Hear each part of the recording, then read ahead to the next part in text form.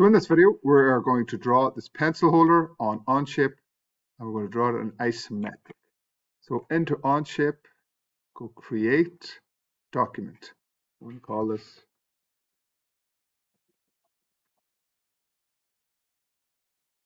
pencil holder. Create.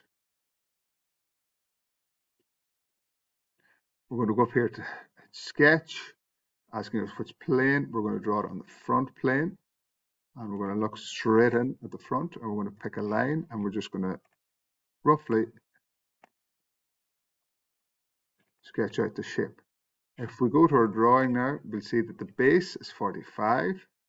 So hit D on your keyboard and make this here 45. Then the front is 65. So click on this, type in 65, and the top then is 30.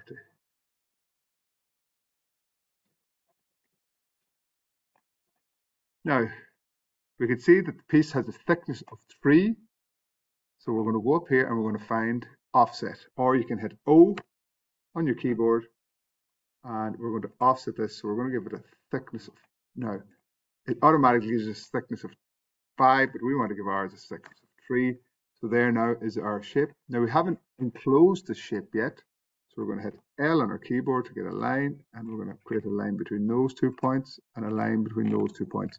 And you can see it's gone gray now. So now we've got a shape that we can work with. We're going to hit extrude next, and the thickness of the piece is 80 wide. So we're going to make this here 80, and we're going to green tick that there, and we're going to just look perfect.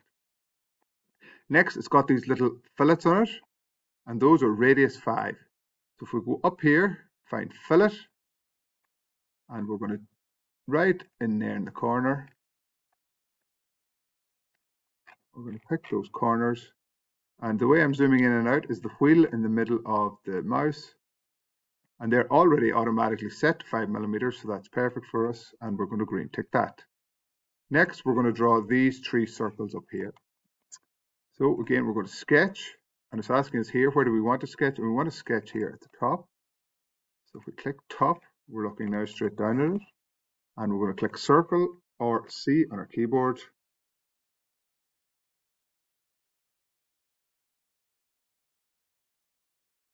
Now, one of the first, so I hit escape now to get rid of that there, and we're going to click each of these circles, and we're going to make them equal. So if we go up here, we can see equal, or if we just hit E on our keyboard, they're straight away, they're equal. Next, we're going to make them vertical. So we're going to click the center of the 3 circles. Again, we can hit here, vertical, or we can hit V on our keyboard. So now, once we dimension one of them, they're all going to be the same, and they're always going to be vertical. So what we'll do is hit D on our keyboard, and we're just going to dimension one of them. And the size of the holes here are diameter 10. So click 10. Now they're all 10. Now they're equally spaced here. So there's 1, 2, 3, 4 equal spaces. 4 into 80 will give us 20. So between this line and this center, we're going to make 20.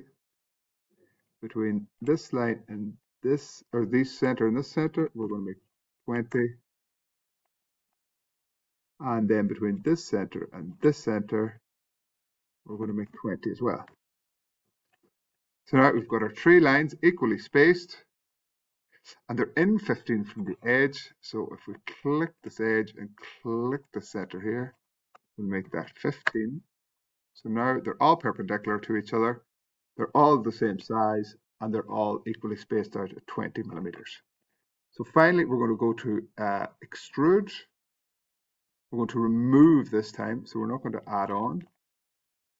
So if we go over here to add, you'll see it's going to come sticking out. If we click remove, it's going to actually take those holes out of it. So we're going to green tick that there, and that now is our pencil holder completed.